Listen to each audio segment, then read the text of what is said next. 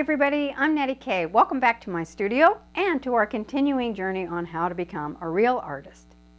Today we're going to begin the process of picking apart the top 10 problems or issues that we have in our painting that make our work look a little bit on the amateur side.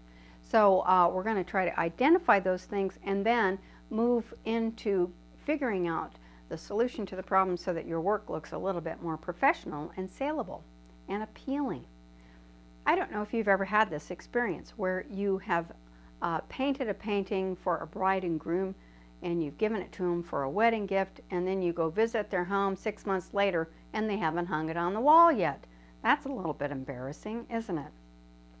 Or maybe some of you have actually ventured out and bought the big white tent and displayed your artwork for the Art in the Park and had no sales for 1 or 2 days. Ooh, that is really, really, really discouraging. So let's figure out why your work might not be selling and see if we can make it a little more appealing so that people will actually want to hang it on the wall. All right. Last week I had a group of kids from my Wee da Vinci Academy out of my Prodigy class.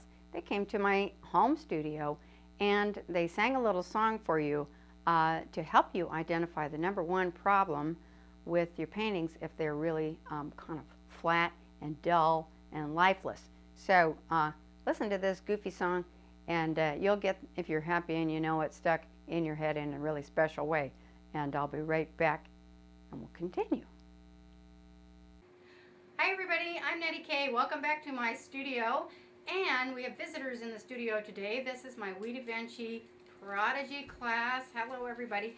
And today we are going to sing you a song so that you won't forget the most important mistake that everybody makes when they first start out painting that make their paintings look amateurish. So listen up and you'll learn. Here we go. Be ready, guys? 3, 2, 1. If you mix and mix and mix, you make mud, mud. If you mix and mix and mix, you make mud, mud. If you mix and mix and mix, if you mix and mix and mix, if you mix and mix and mix, you make mud, mud. Okay, that's pretty good. I hope that helps you to remember not to overmix, and I'm going to show you here in the next few minutes what that means and how to avoid overmixing and making mud. Very good. Okay, be right back. Okay, that was a little bit bonkers. The class was bonkers too, but these kids are amazing painters. And you know, the kids start at age 6 and they go all the way through age 12 in my academy, and they paint some amazing things. At the end of this video, I'm going to show you some of their work, so don't forget to watch to the end, and then you'll be able to enjoy them. Okay, so what is this over mixing? Mix and mix and mix and mix and mix. We tend to naturally want to do things like this. Stir, stir, stir, stir, stir. We love to mix paint together. We like to put our brush in the water and stir it around and do stuff. From the age of 2 1/2, my little grandson Oakley at 2 1/2 came to Grandma's studio to come and paint, and his little dog's name is Mochi. And he said, I said to him, I said, "Oh, what's going on here? What happens when you mix all the colors together?" And he says, "It looks like mochi poop." And I said, "Yeah, it really does." So we need to keep our colors clean. And so how do we do that? Well, the first thing we do is we don't use one of these when we are mixing paint. This is a palette knife, but I really would rather you call it a painting knife. Now, a painting knife is one where you pick the paint up off the palette and you put it onto the canvas like I've got back here. Okay, I've kept these colors nice and bright on this crazy abstract impressionist looking thing that I'm working on, just for the sake of this particular video, because I want you to see how bright these acrylic paints can be as long as you don't overmix them. Now, on my palette, I have the same colors that are on this canvas, and I'm going to show you what happens when you overmix those colors. And you're going to be a little bit surprised. Yeah, surprised. Yeah. Okay, so I'm going to grab my palette. Hold on. All right, so on my palette here, I have some of the orange color, I have purple, I have a little bit of teal, and I have some yellow. They're bright colors, just like what's on the canvas behind me. And I'm going to show you what happens when you use this palette knife. Well, and you could use a brush and do the exact same thing and make the same mistake. But I'm going to take a little bit of my purple here. I'm going to put it over here, and then I'll wipe it off, and then I'm going to show you, here's a little bit of orange. All right, purple and orange. They're kind of opposite. Maybe I'll put a little bit of this, I'll do another one over here with the with purple and yellow. Now, those are complementary colors right here, purple and yellow. They're completely opposite to one another. And I've got a little bit of teal down here. So we'll mess around a little bit. Okay, now what I'm saying is those two colors together next to one another are really wonderfully vibrant. And boy, that teal with the orange right up there, wonderfully vibrant. If you want someone to look at something, you put that in the focal point, all right? But if you mix them together, this is what happens. Okay, so I'm going to take purple and orange, and I'm going to just kind of marble them a little bit. That kind of looks okay, a little bit like that. And then if I start to mix them, and I'm going to get a little more orange because I want kind of even color. And I go back and forth. All right. Now if you're using a brush and you hit it more than twice, it begins to turn into what the kids just called mud. M-U-D, mud. And so the more I smash those paints together, the duller that color becomes.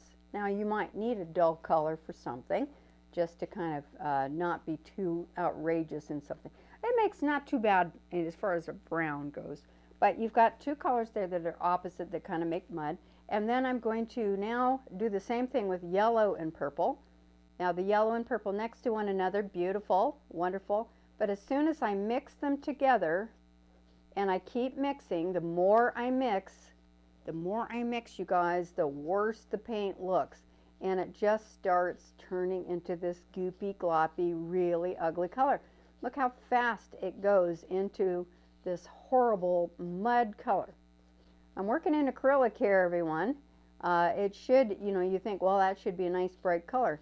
Well, it's not. It's just absolutely super, super ugly. It's a nasty color. I don't like it. I don't want it on my painting. Not in this one anyway. Now, the same thing, we're going to come down here to the purple, and actually, let's try purple and teal and see what happens. Here's, not purple, what am I saying? Orange and teal. This one might not be quite as bad. Okay, there you go. I start mixing down here, and the more I mix, the more I mix, the more I have this really horrible, nasty gray-green color, okay?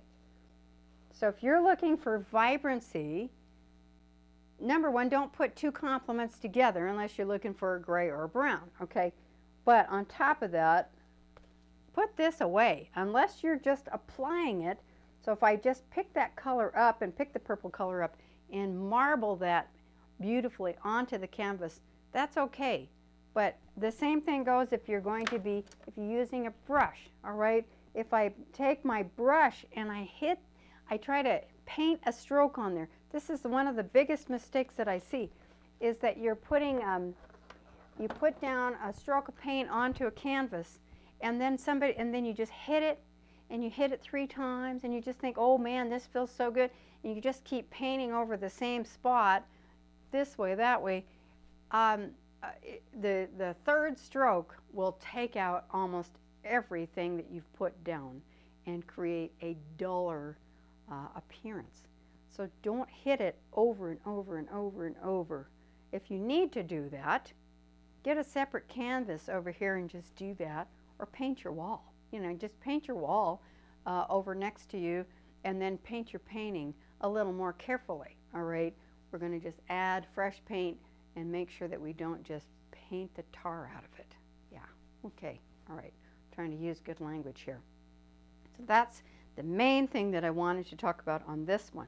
Now we're going to cover that in the next, in part 2.